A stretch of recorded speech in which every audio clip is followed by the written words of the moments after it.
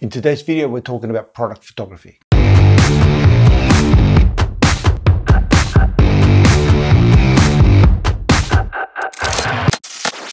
Hey everyone, welcome back to another video. Today we're going to be talking about product photography, and specifically product photography that is on a white background. So this is something that you would use on something like eBay or Amazon or your e-commerce website. It's not high-end photography, it's just photography that looks clean and just focuses on a product, and that typically that's done using a white background. Now there's a number of different ways that you can do this. The method that I'm going to show you today is really the most efficient way that I know how to do this, because it just means that you try to do everything in camera rather than have to go in and do cutouts. Now you can still do that if you want to take it up another notch, but I think that we're going to get a result today that we'll be able to go into Lightroom, clean up a couple of little things, automate the process, and then we can set it up more of a batch process so that all you need to do is just keep replacing the product, taking the photograph, and then you can batch process them in something like Lightroom, which is the application that I'm going to show you today. And just before we go on, I wanted to remind you to subscribe to the channel if you haven't already. I put videos like this up every week to help you with your photography. So if you don't want to miss out on any of those, make sure you click the subscribe button and the notification bell. That way you'll be notified when I upload a new video. So let me tell you about the setup. I'm using old stuff and cheap stuff as much as I can to make this setup as affordable as possible while still getting a really good result. So you can substitute this for more expensive and better equipment, more high-end equipment if you want to, but just know that you don't have to. And what I'm going to show you today, I'm going to give you all the models of the stuff all the equipment that I'm using. And you'll see some of the lights, for example, you could probably pick them up for about $50 each. So you really don't need that much stuff to get started, although you will need a few bits and pieces, but I've tried to make it as affordable as possible. So let's go and have a look at the setup and see what we got. Okay, so here's the setup. Apologies, I'm doing this on my phone so I don't disturb the camera. I've got two Speedlights, and they are pointed straight at the background. You have to light the background, otherwise it will not come out white. So even though the paper is white, you'll find that it comes out gray unless you light it. It doesn't do anything to the product. As you can see, the product is on the same plane as the lights. So the lights are illuminating only behind the product. This is my product, by the way. I've got my Wacom tablet pen. And then for the product itself, what I've got is I've got an umbrella here, and then I've got another Speedlight in here shooting into the umbrella. Now, a lot of the times, what you normally do is the Speedlight is actually mounted at the top of that umbrella adapter. But the problem with that is that when you do that, it doesn't actually fire the flash directly into the center of the umbrella. And I need it to sort of be a little bit lower, in fact, than the center. And so this way, if I put it on its own dedicated light stand, I'm able to direct this light exactly where I need it so that it wraps around on the product. I've got this pretty close to the product, the umbrella. Okay, so it's going to be a nice even spread of light. And then what I have is on the camera, just shooting in manual, of course. You have to shoot in manual when you're using flash. And these are my settings. You can see them in there. Okay. I've got one trigger in there, and then the other trigger on this flash here. The other two, the background lights, they have optical slaves switched on, which means when they see a flash, they will fire. So I've got this set up. I've already done the calculations for the background. I've tested the background. It is coming out white or pretty close to white. So now it's just a matter of doing a test shot. And I'll make sure that the trigger is switched on. And when I do, this is what I get. You see that it is blinking. What that means is that is pure white. And that is good for what we want to do, because we don't want it to be too white. Because what that means is that we could be getting flare directed back from the background onto the actual product itself. And that's the last thing I'll sort of mention, is that you need to leave a good amount of space between the product itself and the background, so that you don't have too much light bouncing from the background onto the product itself. So that's that's something to just be mindful of. If you're getting a little bit of lens flare, you just need to make sure that you back off the background lights.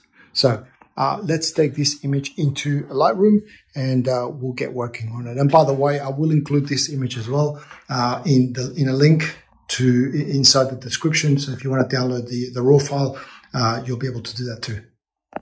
Okay, so here we are inside of Lightroom and we've got our image and it's a pretty good starting point.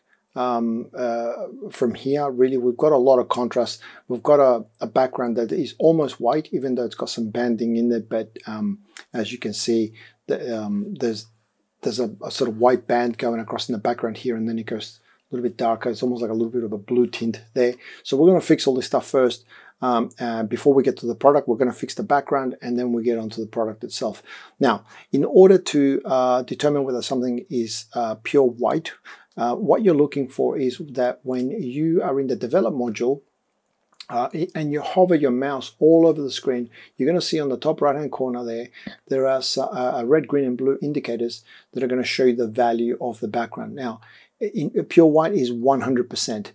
I don't really want to get all the way to 100%. I want to be somewhere in the 99% area. If I'm in there, it's going to look good enough for e-commerce. So what I need to do is, the first thing that I do is I turn on my clipping indicator, which is this tool over here. You can see when you click on it, you get a little square on it. And what that means is that as soon as I start clipping something, that is when something's pure white, it's going to turn red so that it's easy for me to be able to see it. So what I'm going to do is I've turned the indicator there on. I'm going to start raising the exposure until I see these red blobs. Okay, this is exactly what I'm after. Now I'm going to raise this up to a certain point. Okay, I'm going to go about there. Okay, and if I turn off the indicator, you'll see that the background is now almost white, but it's not pure white. If I hover over the top, it's white there, 99.7, as you can see, 99.8. But then in some cases, it's going to go to, that's 99.6. So it's pretty close, but it's not quite there. So we're going to finish this off manually. We're going to turn our indicator back on again, and we're going to use an adjustment brush set to exposure, which we're going to crank right up. And we've got a fairly large flow, 85 in this case, and I've got the auto mask switched on to help me keep everything tidy. So what I'm going to do now with this brush is I am going to paint all over these white areas, which are not, white, and in order to turn them white. So I'm just going to paint that along. Now, when I get to the product itself, you're going to notice there's a little bit almost of a shadow. I just go around this just lightly. I think a shadow actually is quite a good thing to keep in there. It's going to be very, very faint. You're almost not going to be able to see it, but it is going to add something to the product. So you'll see what I mean in just a second. So that looks pretty good to me. I'm now going to turn off the clipping indicator, and I'm going to click done down here. And the background for me is now white. It's wide enough. In most cases it's 100%, but it doesn't really fall below 99.6, 99. Yeah, so that's pretty white. So now it's time to work on the product. And for the product, it's easy because I just use all the sliders except for the highlight and the whites, because that's pretty much for the background. Everything else is just going to affect really the product. So in this case, I'm going to use the black slider. I'm going to slide that to the left.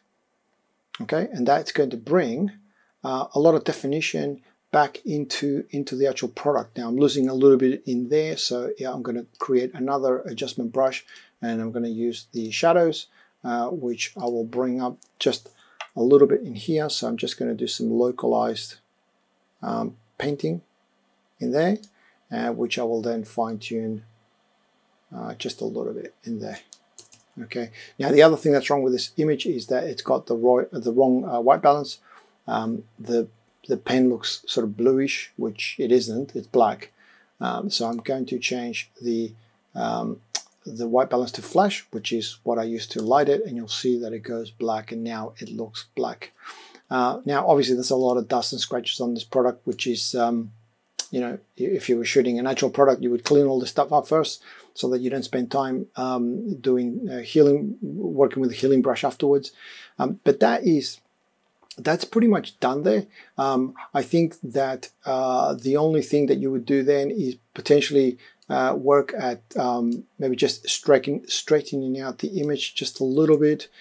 You would also apply the lens calibration tools in there as well. And then it's just a matter of cropping this to fit your website.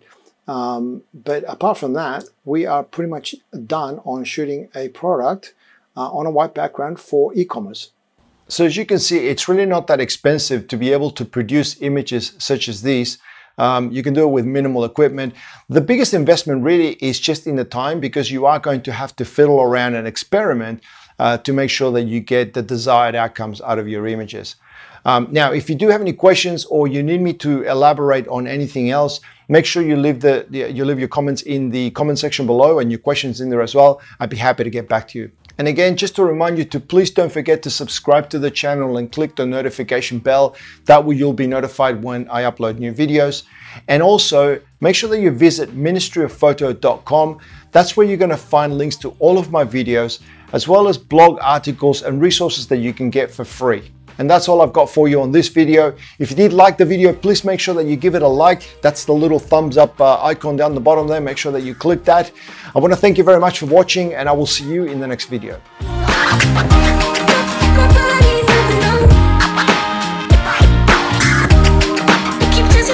Everybody, there's a lot.